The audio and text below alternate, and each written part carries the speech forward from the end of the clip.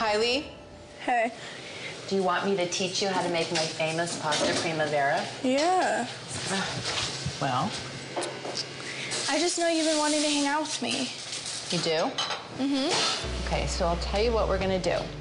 I can tell that my mom needs a little extra attention right now. I feel like my mom complains a lot that she has too many children, but I think she can't function without us.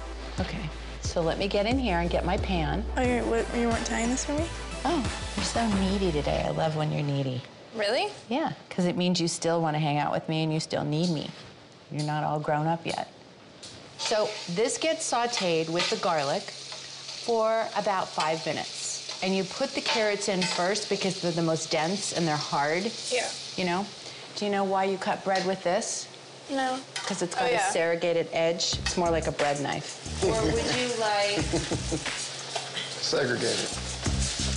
It's not segregated. Oh. It's serrated. Mom. Yeah. It's serrated. Serrated. Serrated. You're so funny. I think you're kind of right. Look at what I'm doing. You open up each piece of bread. I really love y'all two together, because the way you look at her, I can always tell you really listen to your mother, which is great. She does. I really feel like you're the only one that listens to me. She really, honors what you have to say, and I like that. I know you've been missing everyone in Cuba, so I wanted to spend time with you. Make me feel better. Pasta's ready. I love spending time with you, especially when we can do something we both like. Kylie is the cutest, most sensitive child in the world. And I think she can feel that I'm missing the other kids so much that she wants to come over and keep me company, and that means everything.